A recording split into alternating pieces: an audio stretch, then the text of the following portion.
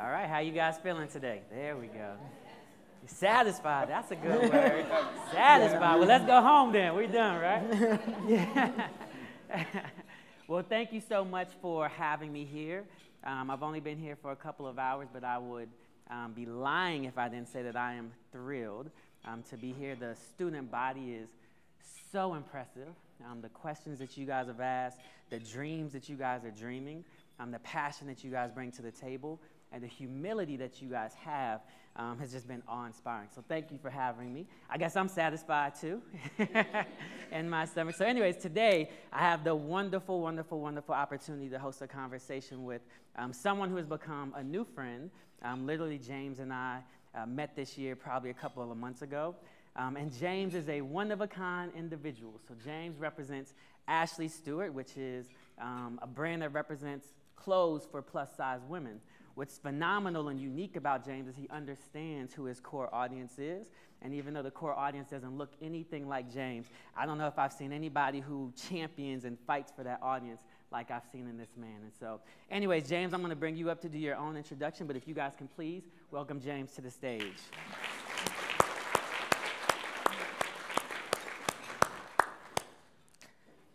So James, I'm going to ask you to do two things before we bring our other guest up, which is one, tell them a little bit about yourself, and then two, I think you have a nice little announcement to make. I do, and I'm so glad you're here. The fun factor just went up about 20x. So I'm married. I have 3 girls. I live in Boston, and I'm a college grad, law school grad who never practiced, who spent most of his career investing money in private equity growth type companies. I find myself running Ashley Stewart, which is one of life's great twists, but it feels very right at the same time. And I'm a former high school teacher, and that's my life. Very well. You want to make your special announcement now? So today has nothing to do about Ashley Stewart, but it has everything to do about Ashley Stewart, right? We are, as a former high school teacher, education's always been very important to me. And it's the one thing my parents really pushed on us. They were immigrants here, and that's really the only thing that we had was learning. So we're proud today to announce that we're going to award a $10,000 scholarship. How much money? So I think it's $10,000 scholarship, but there's more. Okay. It's through A&T, and I'm sorry, fellas, this one, given Ashley's, is for the ladies. There's certain scholarship requirements that you'll see on the website. It's going to get announced on Monday. But it's a leadership award. We want to award a woman leader and give her $10,000 for next spring's tuition. And you have to come to New York. We'll fly you up, and you have to receive the award on September 16th at the King's Theater, which is this historic theater in Brooklyn. And you have to receive it, I'm hoping, from Pat in front of 3,500 guests. And there will be many celebrities and Ashley Stewart customers, and that's part of the deal. And you're going to have to speak to 3,500 people about yourself and about why you deserve to win the award. So we couldn't be more delighted to be able to do this with A&T. Awesome. Now, ladies, I expect you to be screaming louder because it's for you. Let them know how you feel about that free money, right? All right, so thank you, James. That's phenomenal. Again, just another great example of what he as a leader is doing and how he is taking passion and purpose in everything that he does. And really against an audience and a consumer base that doesn't necessarily look like him, but he's got so much heart for it, which is phenomenal. The next guest that I'm happy to introduce you to, who I just had the pleasure of meeting earlier this week, which is Pat Miller Zollar.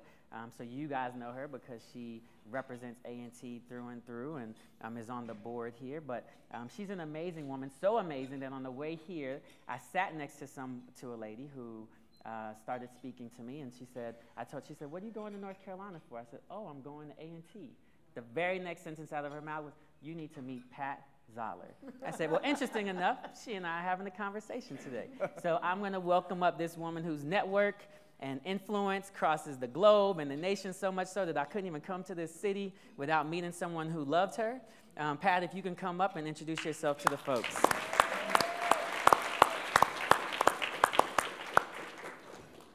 Thank you very much, Detavio, and it's so great to be here with James, but even more importantly, it's great to be home. Mm-hmm. This is home for me. This is where it all came together. James was actually just asking me, how did I feel about now, many years later, having gone to A&T, and would I make the same decision? I would make the same decision again and again and again, because it is very clear to me that without A&T, none of the other stuff I've done would have been possible. So I am delighted to actually, this Big Ideas Conference came about because one of the things that I realized is that A&T students were not lacking in skills, they were not lacking in ambition, but they were lacking in just exposure to certain things like private equity. And we'll talk more about this, but James and I both know that private equity is a really, really great industry. It is a great business. Not only do you have the opportunity to buy companies and make them better, because that's fundamentally what you have to do generally in private equity, but it is a business that is really, really lucrative. And so as a consequence, private equity has most of the time been a little bit of a cottage industry where, people that looked like you or me didn't have access to it. And that's just not fair. And so one of the reasons for this Big Ideas Conference was to actually start to bring these ideas for you to understand that private equity is fueling a whole industry of kind of great ideas. It's fueling a whole industry of new opportunities for your jobs. And so wherever you sit at this school or wherever you sit, wherever you're coming from, you should be thinking about private equity as a viable option for your career going forward. And so just a little bit more on me, on the background. So graduated from A&T in 1984. I just graduated off the board in 2015. The last 2 years of my 8-year service, I was chair of the Board of Trustees. Again, just a great way to give back to this university, and I encourage any of you that, post-graduation, if you're able to give back to A&T, please take every opportunity to do it because, for a school that gives so much to each one of its students, it's really the least that any of us can do. But I graduated from here. I became a CPA. I left here and went to Dallas and worked for one of the big accounting firms. I left Dallas and went to Harvard Business School to get my MBA. And since that time, I've worked on Wall Street in some form or fashion. Private equity is something that I'd kind of known about a little bit at business school, but it was still a pretty small industry. And it was not until about 10 years ago that I got the opportunity to work in private equity. I work at a company called Neuberger Berman, who is fantastic because they've sponsored this event. They allow me to come and do these types of things. So shout out to Neuberger. Always appreciate their support of me and supporting the things that are really important to the industry, the things that are important to who we are as a firm. So my business within our private equity group at Neuberger is focused on investing in funds, is focused on investing in the companies, investing in private companies, is focused on providing the debt for some of these companies. So it's a full gamut of private equity investments that I do within my portfolio. And about a year ago, one of the firms that I'd invested in was having an annual meeting. And one of the things they wanted to talk about were the really successful companies that they had, companies that had been sold for a lot of money, therefore creating a lot of money in my portfolio in which I'd invested. And as they were talking about this one firm out on the West Coast, talking about their exits and the companies that have been successful, they mentioned Ashley Stewart. And of course I knew Ashley Stewart. I mean, I live in Harlem. The flagship store is on 125th Street. And I was like, this is kind of interesting. Ashley Stewart is part of the portfolio. And as I heard more, and part of that was James Rhee getting up and talking, not just about the financial piece of it, which is important, but really the soul of the company. And we'll talk more about that today, but it turned out that, this atypical person had been the CEO of this company. It was in my portfolio, and I was thinking about what we do for big ideas. And so, again, we talked a lot today about connecting these dots, but to me, this was kind of divine intervention, and it was just a story that needed to be told. So really happy to be here tonight, and I can't wait to talk more. All right, very good. So before I jump into the questioning, I think I'm going to try to set a little rules for some call and response today. Clearly, you can cheer anytime you want, but I'm going to build in a way for us to cheer. So every now and then, I might just mention again that the fact that Ashley Stewart has decided to give a scholarship for $10,000 to somebody on this school. And every time I say that, I just want y'all to think I have an opportunity to get free money and then respond. So let's try it. Ashley Stewart is giving away $10,000. All right, perfect. Okay, so first let's start out talking about success. I think both of you guys have very successful backgrounds. By any definition, chairman and CEO, managing director, people would say that you two are very successful. So my first question is, how do you define success? So for those of you who are in my class today, right, I think as you get older, I think the quicker you can become old in a young person's body, the better off you'll be. And there are certain things about as life and school of hard knocks, and you start learning things. This is how I would tell my 20-year-old something what success was. It's to be healthy, to have a really great family, and a really great set of friends to rely on when things are good and bad. And when things are good, these same friends should be the ones telling you you're not that good. Okay? It's to not covet things, but to be comfortable. But to always try to achieve the best, but in a way that brings everyone along for the ride. My dad used to say, and I finally got it, this was something like 10 years ago. That's right, I was young guy, trying to make up the ranks of private equity. I was one of the early guys in private equity in Boston, right? You work hard, and that's what you're taught to do. But what he said to me is, you will achieve great success when other people really want you to be successful, and they're really happy for you that you are successful. And if you think about how profound that is, and you think about tonight, this is a great event, but we have a lot of friends. You're here, Neuberger, Detavio, Revlon, Cream of Nature, Facebook is helping with the marketing and streaming this. There are a lot of friends that help get this together, and it's a group of companies that would not have normally been together to do this. But that one little conversation we had in California, it spawned all of these relationships. And we said, why wouldn't we all rally around this and do this together? I define this as success. Like tonight's a night that I think, like today, that I'll remember 50 years from now, God willing that I'm still alive, but 50 years, I'll remember today. Very nice. That's Pat? success. So yeah, no, that's all. I'd say amen to all of that, James. For sure, true success always has to be more about just yourself. Because if it's just about how much money you make, or how many things you acquire, or who's kind of reading your tweets, that's just not enough, right? I mean, success. I mean, I think about it. I mean, you have to go to to scripture here, right? Success really has to be about more than yourself. Not just success, but like, have you been significant? Have you impacted someone else's life? What are the things when again, as I get closer and closer to this time when I'm sitting on the porch, with my little girl who will be grown up then, what are the things that I'm going to remember then? What are the things that I'm going to really think were important? It's not going to be this, the deal that I worked on or how much money I made, but it's going to be stuff like this. I mean, success is really trying to take yourself as much as you can out of the equation and think about how you are impacting others. Very good. So now I'm going to try my best to ask the questions that you guys are probably thinking.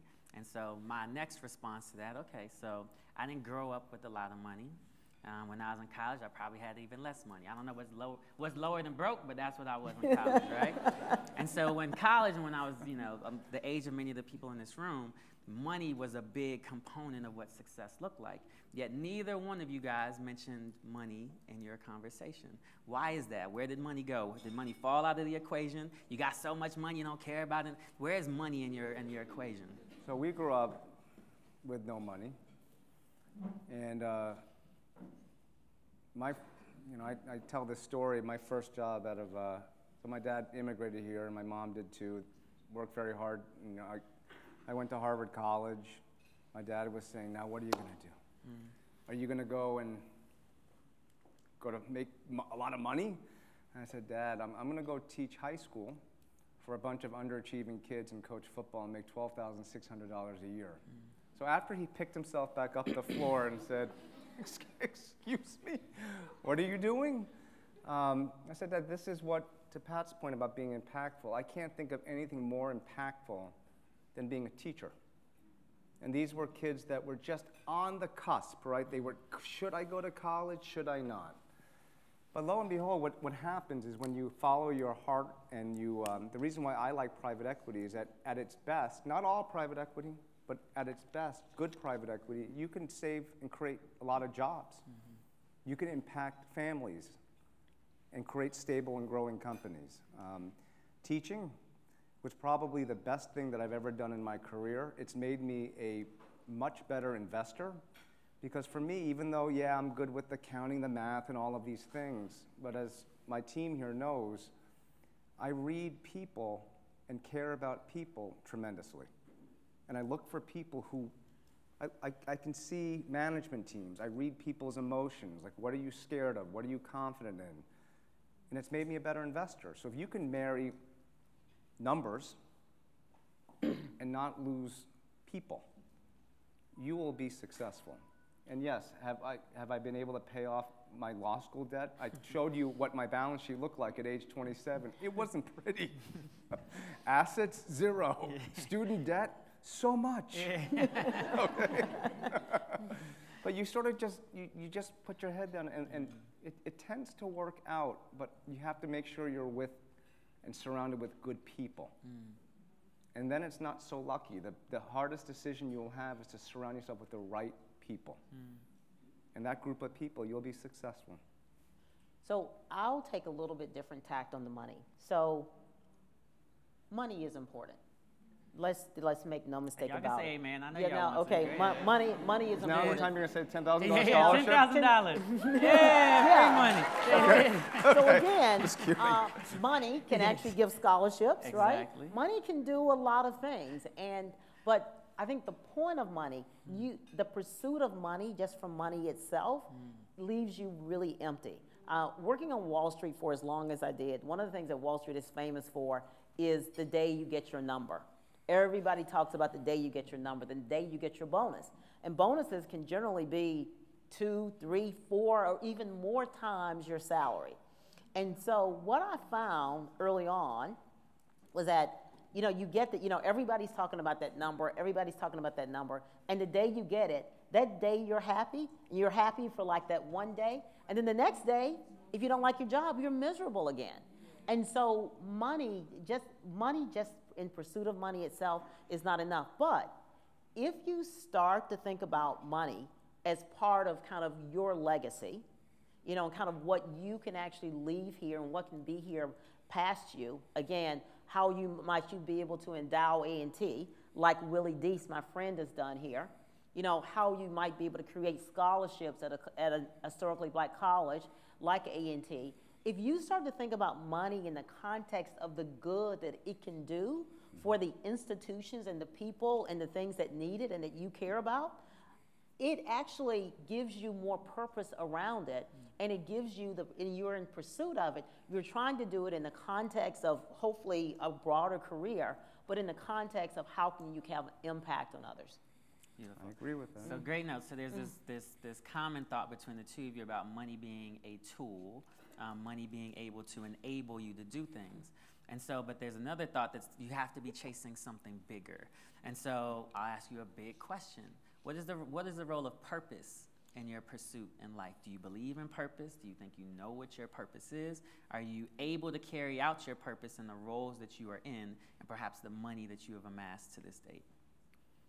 For me, as I think back, so I'm not going to tell you how old I am, but it's older than you think. I think my purpose in life, other than for my wife and my 3 daughters, I've never stopped being a teacher, ever. You know, I think my purpose is to be able to see things, complex things, but then to crystallize them into a way that everyone can understand those things. And I teach it. And I did it today in class, right? Life is very difficult if you overcomplicate things, and so is investing. Anything is like a golf swing or tennis. Anything is complicated if you overcomplicate it. That's my purpose, is that I'm like a born teacher, I believe. And I happen to wear an investor's hat sometimes. Right now I'm also a CEO hat. But I'm always wearing the teacher hat because I just want other people who are younger than me or who are my age to not have to learn the way I learned it. No one ever gave it to me. It's more just saying, this is a school of hard knocks. I got beat up a lot. You know, this is what happened. Like, here, don't do this. Do this. It works. That's my purpose.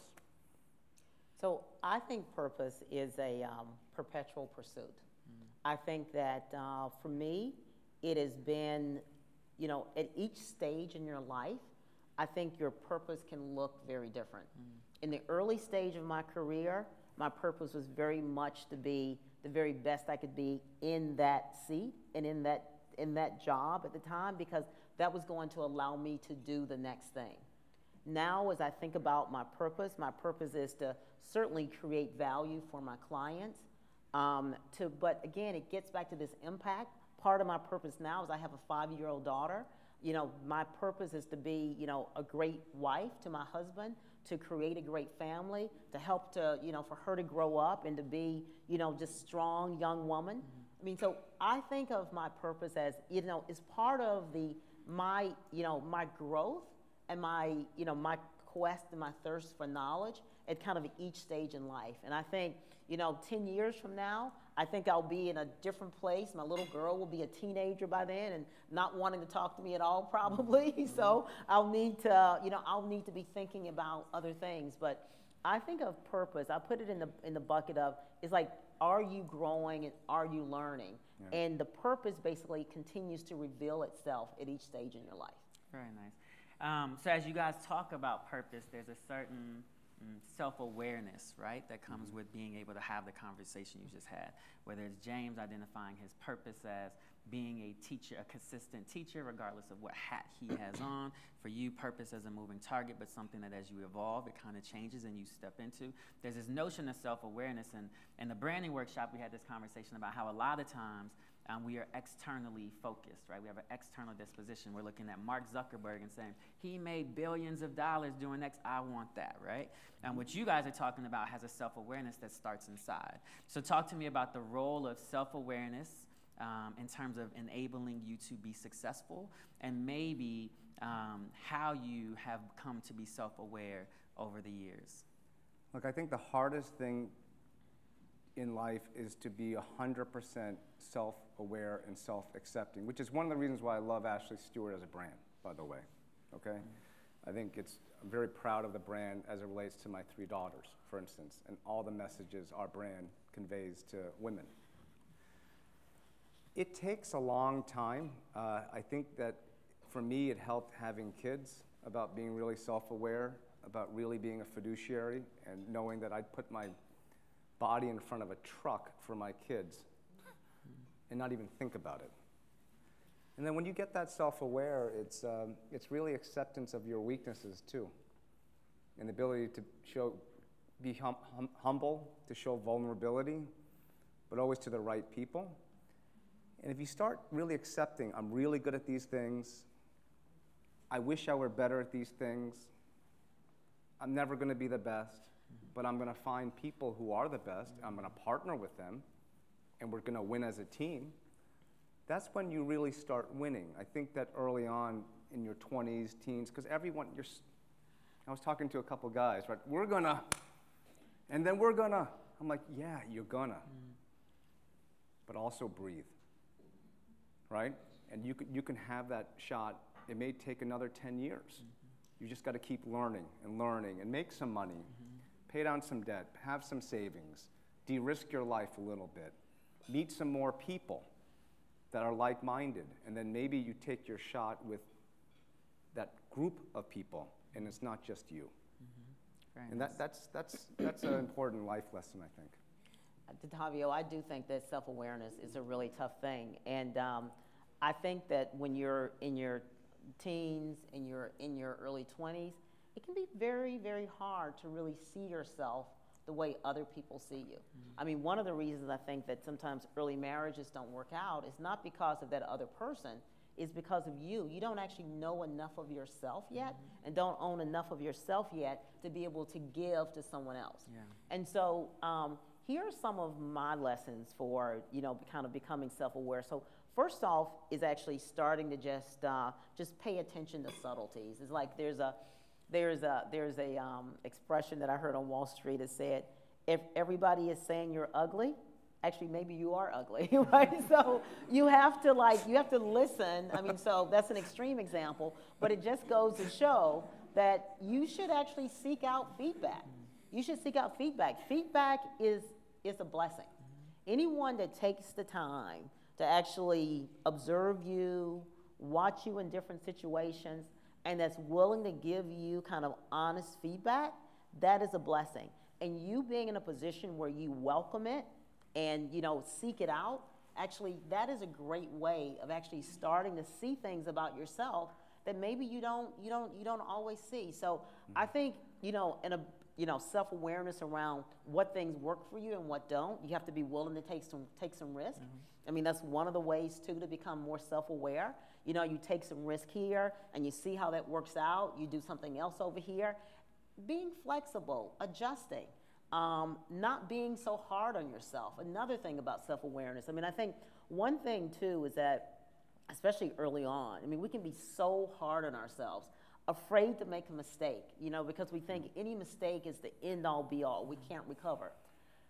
Give yourself a chance. Give yourself a chance to take risk. Life is supposed to be about taking some risk. I mean, try to mitigate them as best you can. Take, some off the table as you can over life, but take risks. Don't be afraid to take risks, because this is, again, how you get to know yourself a lot better. This is how you start to understand what you do well and ultimately what that purpose might be. I mean, your point, we talk a lot about at Ashley Stewart the concept of kindness.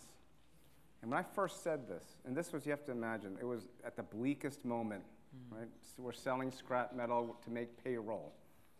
No one believes in any of this that's happening. I talked about kindness, and people said, they laughed, and they thought it meant niceness. And it doesn't. Kindness is much closer to love, which is, it's very strong, and the feedback comes very swift if you're negative and positive. And I agree with you, like it's very important to find people that you trust enough that will give you very direct feedback, particularly people who give you feedback you do not want to hear. Right? If the intent is good and they're saying, everyone's saying this about you, they're right. You're not. You want to find those, it sounds backwards, but you want to find those people who actually care enough about you to say uncomfortable things, because then they don't really care about you. They actually care about you because they're willing to do it. Find those people. They're not many. You will find they're far and few between in your professional life.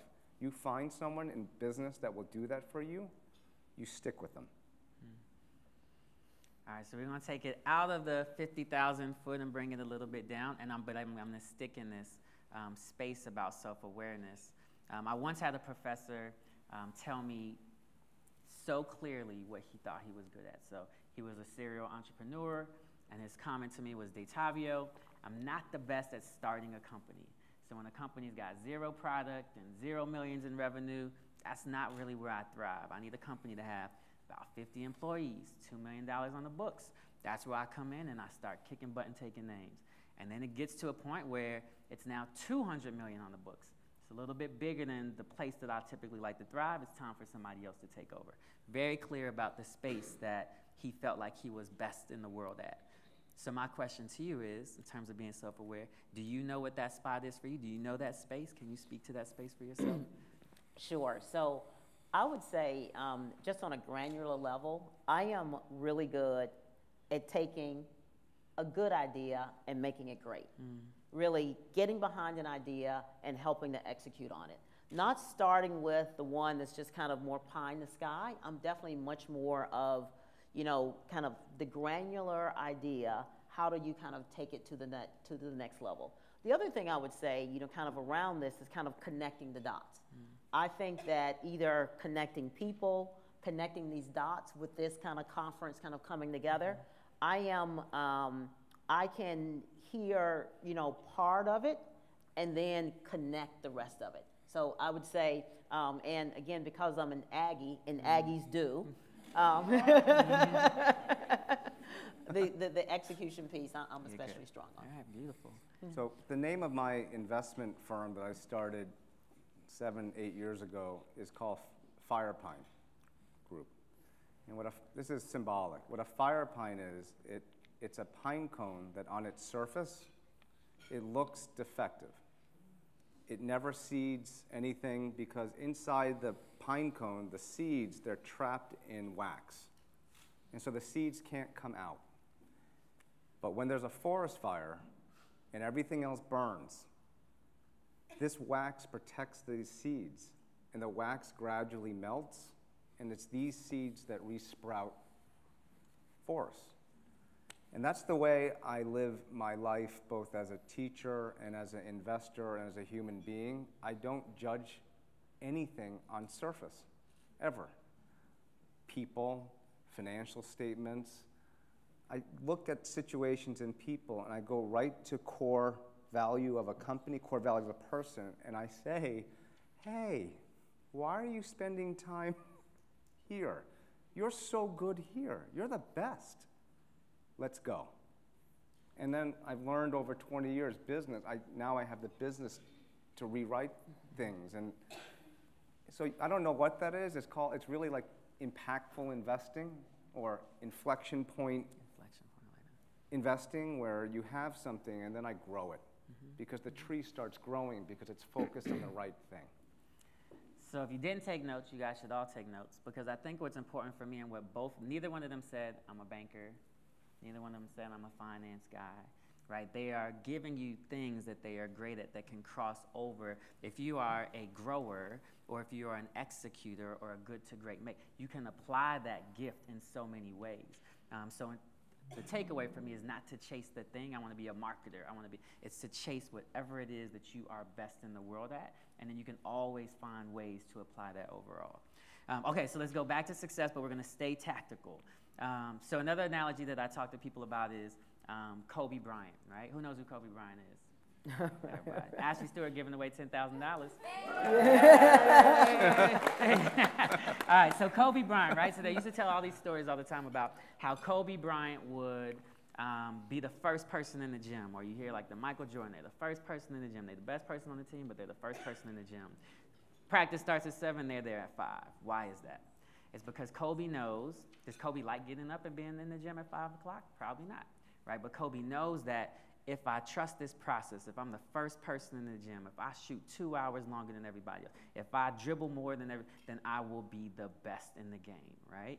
And so there's this notion of understanding that it's not always easy, but that you have to trust the process, and if you have the right process, you will get there. So my question to you guys is, your keys to success, what is the process? If you're going to tell these people out here, all right, trust the process, do these 3 things, do these 5 things, and again, maybe not in a year. You said you gave them a 10-year horizon, right? Maybe in 10 years. What is that process? Yeah. Should I go to Pat? Because you've been Yeah. Okay. Okay, so luckily, I have it here. I have, and I've been, I got you. I forgot. I've been fine tuning this. When I turned 40 a couple of years ago, not a couple of years ago, many years ago, I decided to, I thought a little bit about, you know, what were, again, this idea of being self-reflective, this idea of like making sure you understand yourself. So I decided to kind of think about what were the things that I thought in my life had worked best. And I decided to call them my 5 Ps, because P, Pat, and to try to, you know, synthesize it into something that I felt really summed up, you know, the decisions that I thought I'd done well, and actually highlighted some of the things that I'd not done so well. And so where did it start? Actually, it starts a little bit with your first question, Detavio. It's, you know, discovering the passion. Giving yourself time and giving yourself the opportunity to discover what your passion is. And so what is the passion piece? The passion is, what are you really better at than most anybody else? What's kind of God-given for you? What are the things that when you know, when you're doing them or when you produce them, people say, you are really, really good at that. So giving yourself a chance to discover your passions. And if you grew up like I did in little Louisville, North Carolina, which is 500 people then and now, you know, the idea was, who thought about passion? Everybody was talking about, how do you just get food on the table, right? There was no time to kind of discover, you know, there was no time for discovery. And so it took me a little while to even give myself permission to really understand what my passions are. And so, and then to realize that over time, just as I said earlier, those will evolve, and I need to be completely open to the fact that at each stage of my life, that passion might look very different. And then the next part of that is kind of what I call paying attention to the details, especially early on in your career. Paying attention to the details means that whatever that passion is, you pursue it with gusto. You try to be really, really good at it. You're really good at the details of it. And so what does it mean, you know, when you're kind of building your brand early on? It means that when you're working on a team, people can count on you to do things. People know that when you do this thing, it's actually going to be really, really good. It's part of your passion. And so again, the details of it really matter a lot. People know that when you do it, there's not going to be errors in it. People know that when you do it, you're going to come to it with a huge amount of passion and a huge amount of energy to do it right. Number 3 is, after you've kind of, you know, discovered this passion and pursuing the passion and actually paying attention to the details, the 3rd P is actually having a point of view. And that's kind of the next stage, basically. So again, you're doing your work well, the paying attention to the details is you've got your head down, doing a great job. At some point in your career, you have to poke your head up and have a point of view about what you're doing in relation to the whole. What you're doing in relation to the whole of the company. How is what you're doing impacting this larger company? How is what you're doing making this company more successful? How is what you're doing impacting the people or the institutions that you care about? Having a point of view, like, will this company, the company you're working for, what are the headwinds that it's facing? What are the growth opportunities? Having a point of view around that will actually start to dictate a little bit as well around the directions that you should be going in life. This point of view about what you're doing in relation to the whole. The 4th P is something we talk a lot about, but I think I certainly did not pay it enough attention early on, because I thought those other 3 things were enough, just being the smart girl who was, was really passionate and produced really great work. The 4th P is the people part, building the relationships, understanding people, the EQ part of the equation. Because if you just lead always with just the hard skills and you don't take time to build relationships, you're going to be limited as to how far you can go. At the end of the day, people hire people that they like, they pay people that they like, they want people on their team that they like. All of these are relationships. The reason that networking oftentimes gets a bad name is that networking in and of itself can feel one way. You show up, and see me, you think I've got this big job, I can do something, you ask me for something, and it just ends there. Networking should be about building relationships. Relationships by their nature have to be two ways. It can't just be one way, because if it is, people, that's not the way you build something that's sustainable, because people always get really tired of that. The fifth P is the persistence part of it, right? You think, again, especially coming out of college, especially for many of you have probably never failed. Many of you have probably, most of the stuff you did because you worked hard, you're here at a great college, you're doing well, you probably don't know what failure is. Failure will happen. Failure, and we'll talk some more about that. Failure will happen, and sometimes it'll be larger and more, stupendous than you ever thought it could be. The thing about failure is the persistence that you show in coming back, being willing to just show up the next day after you've had this spectacular failure. It's amazing the kind of credit that you get for that. So persisting, even in the face of, of something that was tragic and that was a failure on your part, can get you a huge amount of credit. And it means that you're willing to just kind of keep pushing along. And so I think about these 5 Ps as kind of the power. I think of your power as kind of God-given, and so nobody can really take it away from you. But you give up your power when you don't treat people right. Give up your power when you are not self-aware, you don't show up in the right way. But thinking about your 5 Ps is really kind of, those are the insights that have carried me to the next level. I love all of that. I'm going to try to power through 3 questions before I run out of time. One is going to be for each one of you, and the first one's for both of you. And I'm going to piggyback off of where you just left, Pat. I think we would do this group in this room a disservice if we just talked about being successful. That's the easy stuff to talk about, right? But let's talk about failure. So for both of you, my question is, tell me a time when you failed, and how did that failure play a role, contribute to the person that we see on this stage today? My biggest failure was Ashley Stewart. So I've spent my whole life in Boston in private equity.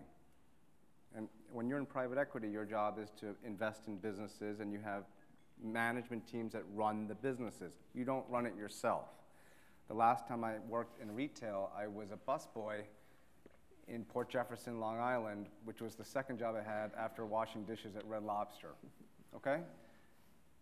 I was part of an investment firm that made an initial investment in Ashley Stewart to save it once. And I left that firm. I was away, and the firm Ashley Stewart still didn't do well. And it was my worst investment I've ever made. And they asked me at that point, the board, do you know anybody that really cares about this company, the customers, the employees, is a private equity person that can operate, does distressed venture, and is a teacher?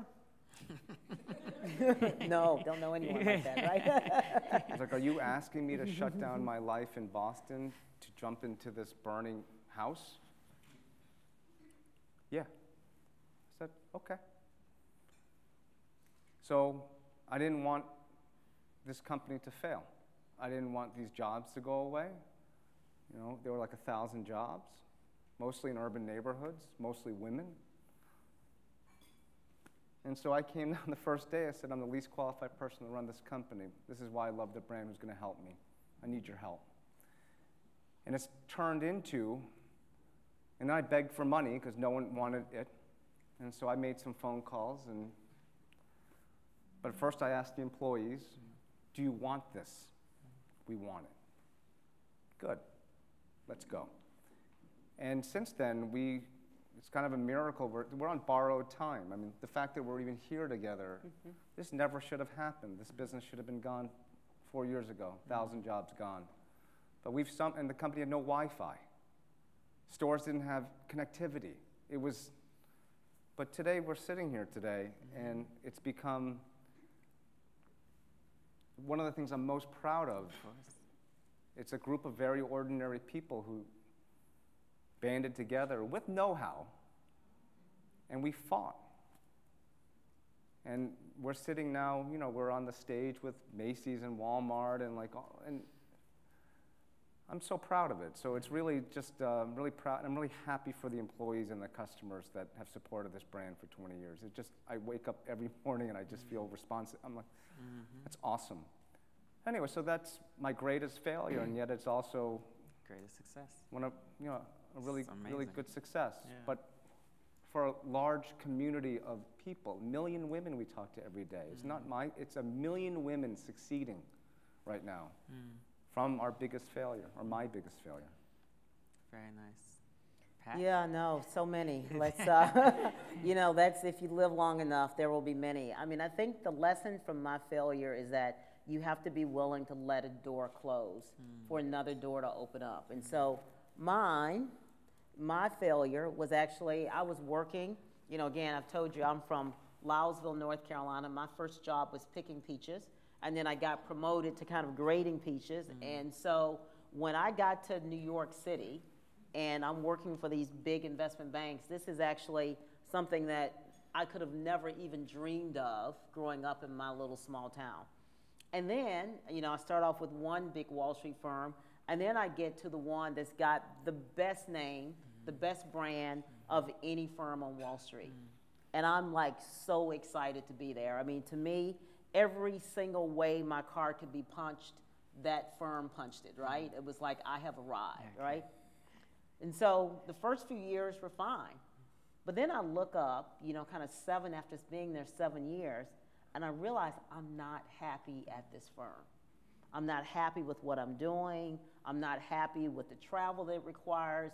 I'm not happy with the fact that I can't build meaningful relationships because I'm on the road so much. I'm a person that I don't even recognize sometimes because I'm not happy. And I started getting this idea that I needed to leave this place because there was no way for me to reshape it. There wasn't that opportunity. And so it took a lot of soul searching and a lot of, you know, kind of inner reflection to get to that point. And I thought of it as my biggest failure because everything that I worked hard for, this is what this firm represented, and I am going to leave it. It hasn't worked out. To me, it wasn't that firm's fault, it was my fault. I had failed at this. I had wanted this so badly, but I had failed at it.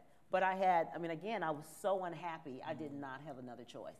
And so in leaving it, I mean, luckily, there is always another story. If you can kind of get through it again, get through these failures and be willing to show up and be willing to, you know, kind of trust, internally that you'll get past it. I mean, the reason leaving that job turned out to be the best thing I could have ever done for my career. Because had I not left that job, I would have not found this other opportunity that led me to what I'm doing now. And what I'm doing now is so much closer to my passion and to my purpose than that job could have ever been. I was just a cog in the wheel there. The stuff I do now, I mean, it's completely, I can bring my whole self to my job. It's been my opportunity to be my most authentic self. But at the time, I did not know that. And I thought it was a huge failure. Okay, last two questions. All right, so we come to moments like this, you come to events like this, and oftentimes you hear a lot of the same stuff. I hope that you have heard new stuff today, but just in case, I happen to know that both of you have two really interesting ideas that I don't think I've ever heard before, so I'm going to ask you, Pat, first, and then I'm going to close out with you, James. So you have this idea and this notion of the winner's edit, which kind of piggybacks off of the conversation we just had. Talk to me about what the winner's edit is. Yeah, so this is actually on the back of persistence and getting back up when you failed at something. So the idea in life is that you need to tell your own story. And in telling your story, you decide what you want to put in your story and the stuff you want to leave out of your story. It's actually akin to if you look at any of these, especially these reality shows, you know, that have a contest or whatever, and you see the parts that they show you during the course of the series. By the time they get to the final episode, the person or the group that wins, it looks more like a coronation than like somebody that you're surprised about, because all the steps along the way, you know, was edited to make that person or that group the winner. So you're editing, the editors in the back room, they're keeping in the stuff that help tell the story so that when that group or that person is eventually crowned, you think, oh, I saw it coming. The same way with the losers edit, right? Think about the villains in some of these reality shows. Think about an Omarosa, if you will, right? If I guess you guys are old enough to know that, right? But if you look at the edits on any of those shows, the stuff that was kept in there, she was the angry black woman. She didn't build consensus. So of course she was going to be the villain. And so anytime there's a movie, and people in the media business or the movie business will tell you that the same story, you can take the same storyline, the same screenplay, and you can make it either a sad story or you can make it a happy story. It's all about kind of the edits that you make, the music that you play. And so for you and for all of us, what you have to do, what's incumbent, is that you do your own edits. And in that thing that was like horrible and stuff, you decide how you want to edit that, and you make sure you're telling your story so that you're going to be the winner. Beautiful. In the branding conversation we had today, I mentioned a similar thought, which is I've always been taught and always tell people that the most important story we will ever tell is a story we tell ourselves about ourselves, right? And this is just a great reminder that you are 100% in control of that story that you are telling yourself. And so choose the winner's edit. All right, James, this one is completely out of left field for me, man. I am hyper-competitive. I hope it's not out of left field for me, too. Okay. I'm hyper-competitive. Yeah. I hate to lose. I only want to play the game to win, period. Super competitive in all senses. And so I believe that we should all be striving to be number one all the time. You have a slightly different thought about winning every time in order to get to the ultimate win. Can you tell us about that? Yeah. So I'm hyper-competitive too, right? And I don't care if it's Sega hockey or, game of horse. I want to win, right? But, one of the things, remember I was saying earlier that my dad said, you'll have great success one day when other people are so happy for your success. Because then you have friends and you create even more strength. I've come to the thinking that it involves being a fiduciary too, being a good parent or manager of money. Like if I manage Pat's money, I have to put her interest before mine. Ashley Stewart, I put our customers' interests and my employees' interests before mine all the time. I don't have an office still because she doesn't care if I have an office, right? My customer, she doesn't care. So I have a desk. Great, it's good enough for me. So one of the things I've come to realize is that you can win like a decathlon and never win one of the 10 events. But if you finish in second place every single event of the 10, you can still win the gold medal. I think about that. I'm like, okay, does that mean that I want to finish in second place? And that's not what I'm saying. It's, can you win in a way that you, quote, win, right? You are, quote, successful, broadly defined, but you can have 10 other people win too. And I think if you can do that and have 10 awesome winners who then look to you and say, hey, we won, but you won too. Yeah. And that's what I think a good mentor, a good investor does, is that a good teacher. You want your students to win. And when they win, you win. But you win too. It's not like it's completely charity. You do win too. You create that goodwill I talked about, right, in class today. So anyway, so that's just it's a form of, I didn't think like this in my 20s. I think like this as my kids are saying, I'm approaching the youth of old age. That's what they say, right? They say that I'm almost out of the old age of youth and close to the youth of old age. That's what they say. I don't know what that means, but I don't like it. I think it's a really interesting idea because I think there's two things in it. One is the longer term view, right? So the ability to participate and to try to win, and again, to not beat yourself up if you didn't come out on top. But then there's, but know that you can still win in the long run. And then there's also this notion of who's winning with you, right? And who are you enabling, empowering to win along the way. I think so often, and you see it happen in minority communities, you know, we see a seat at the table and we think there's only one seat, right? And so we're fighting and kicking each other for that one seat. There's a really interesting notion that, guess what, the whole table is empty, right? Or why don't you create the table and then create the space for 8 other people to sit there? And so I really like this idea because it brings the long-term thinking as well as the community thinking all at the same time. So I think I'm out of time. Yes, I'm getting ahead now. So with that, I want to say thank you to this group of folks. So we're going to show them A&T. We're going to do it for real. So, and I'm going to come down here with y'all. So, to Pat, who is a wonderful, amazing lady, thank you for your time today. Let's give her some love. Thank you. Thank you. Thank you. Thank you. Thank you. Thank you. To James, my brother from another mother, let's give him some love. And one last time for Ashley Stewart, giving this scholarship the opportunity to win free $10,000. And to Detavio. And Detavio. Amazing moderator here. All right. And so with that, I believe someone else is coming up here. Okay. Thank you so much. What a day. What an evening. This is so refreshing to not only hear great business and career advice, but such passionate discussion about such things as purpose in life, fulfillment, happiness, family, humility, the 5 Ps. We're also grateful. I came here thinking this event would feed my head, but it fed my soul, and I hope it was the same for you as well, no?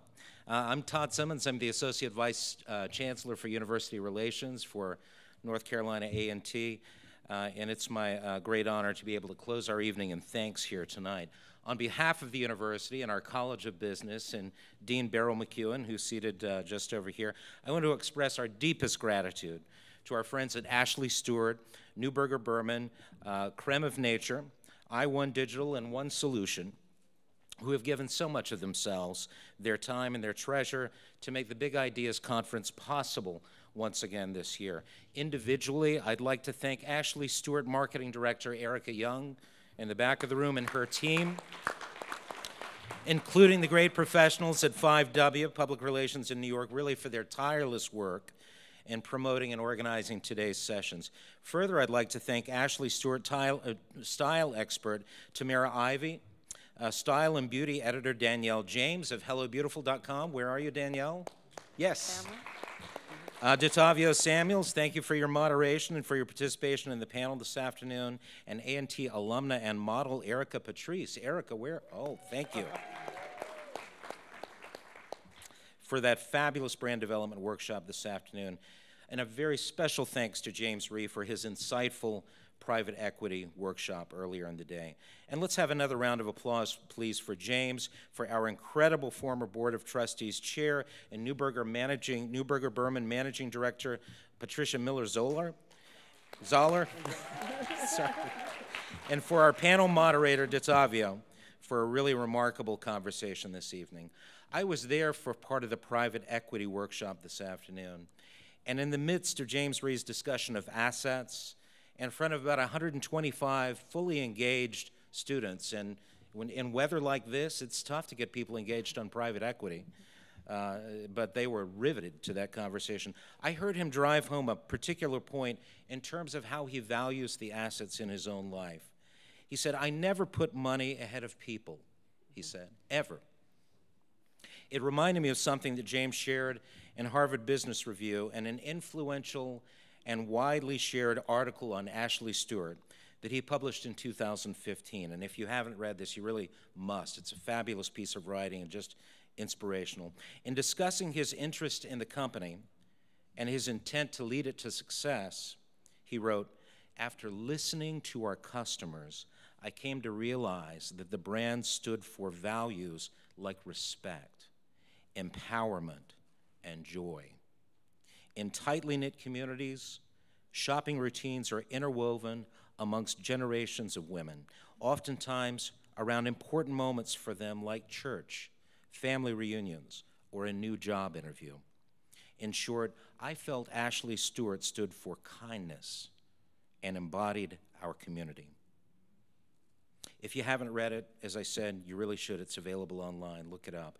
Our students, the thousands of people who have watched the stream this evening on Facebook Live, and we here this evening are fortunate today because the instruction and sharing we heard from James, Tamara, Danielle, Detavio, Erica, and Patricia wasn't just focused on bottom lines and profit margins, but on the values and personal principles necessary to succeed both in business and in life.